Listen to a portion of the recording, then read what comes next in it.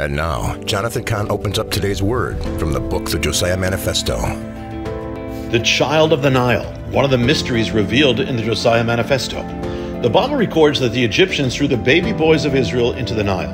One of them survived and grew up to break and overturn the power that tried to kill him as a baby and his generation, Moses. Could America have its own child of the Nile? Yes, it was a baby girl, born in the midst of the first slaughter of children from 1970 to Roe v. Wade, who would grow up to be the first justice to sit on the Supreme Court, born when it was legal to kill her, and it was she who would cast the deciding vote to overturn Roe v. Wade, when, in her 50th year, her year of Jubilee. Stay tuned to this station. We are going to open up more mind-blowing mysteries from the Josiah Manifesto. You can get your own copy of the book everywhere. Until next time, this is Jonathan Cahn saying see you next time when we reveal the next mystery. What you just heard comes from the book, the Josiah Manifesto, the Ancient Mystery and Guide for the End Times, by Jonathan Cahn. For more information, go to booksbyjonathancahn.com.